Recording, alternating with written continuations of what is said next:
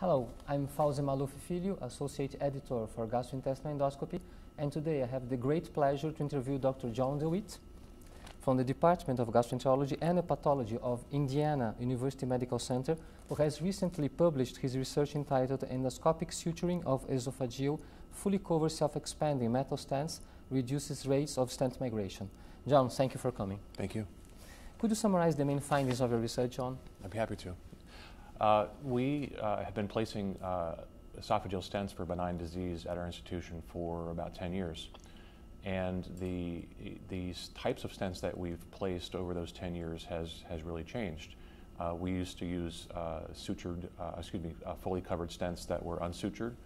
We've also used partially covered stents, and recently we've changed to using fully covered stents that were sutured. And over the last 10 years, we've placed about 180 stents in about 100 patients.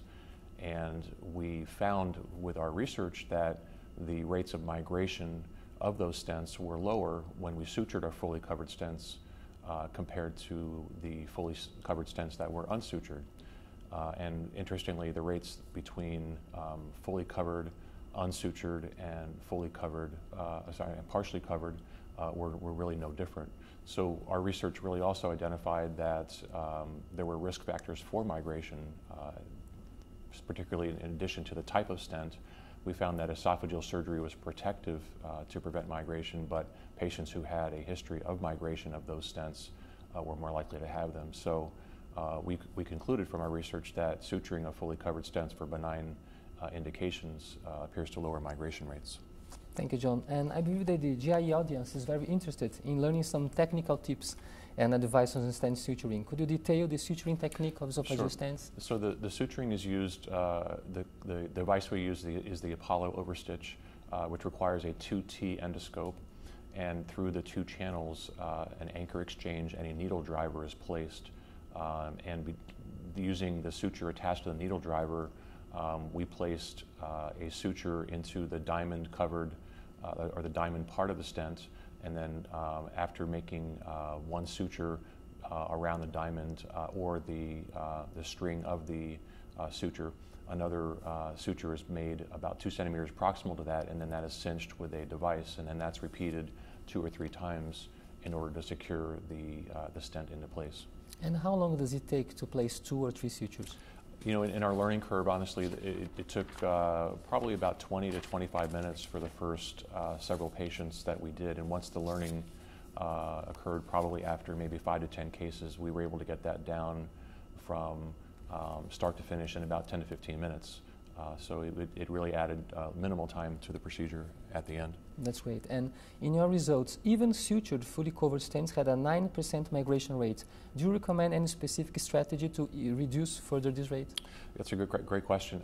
You know, it's the lowest migration rate that's been reported for suturing of fully covered stents. So it may be about as low as we can get. I don't know if that number can get even further.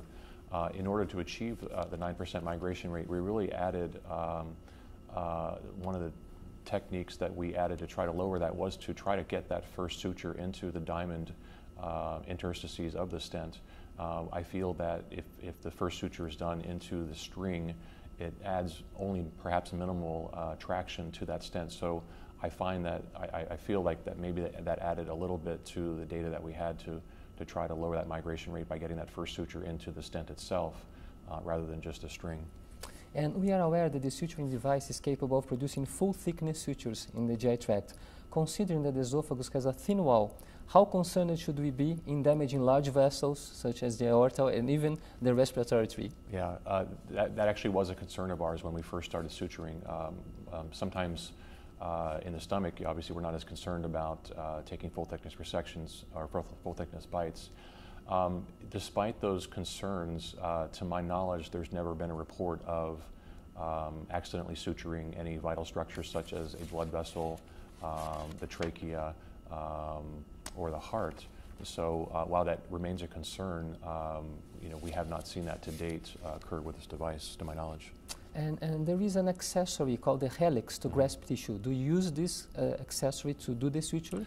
I use it occasionally.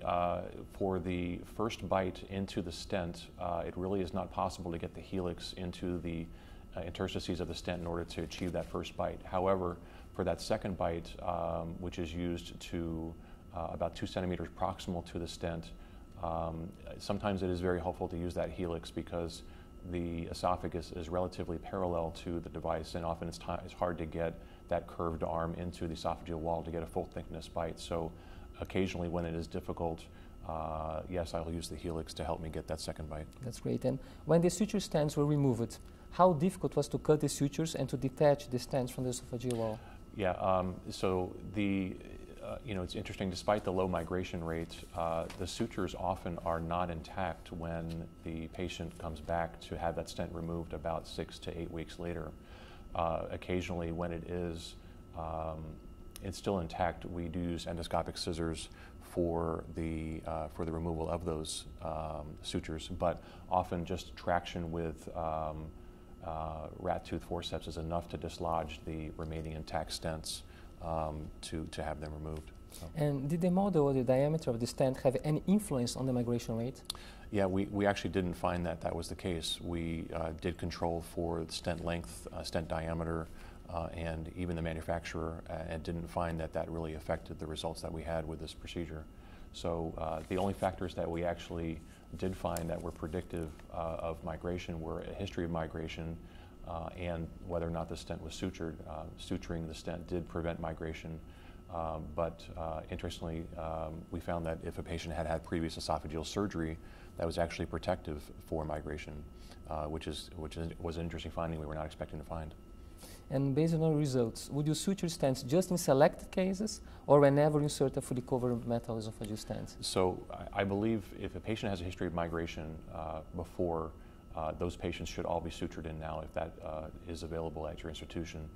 For patients who may have a stricture, we found on univariate analysis that that did predict migration. In other words, if a patient had the stent placed for a stricture, those patients were more likely to have migration. On multivariate analysis, it didn't hold up, but perhaps patients who would have a stricture should have that sutured. Me personally, I still suture all my patients with benign disease because I feel like the benefit to the patient to have a stent which is less likely to migrate will maybe save that patient a procedure if that needs to be replaced in case it does migrate. And now we have data suggesting, at least in abstract form, that there may be a more cost-effective approach to suture the stent in place rather than having to have the patient maybe have a 30 to 40% chance of having to have that stent replaced in case it migrates. Thank you very much, John. You're welcome.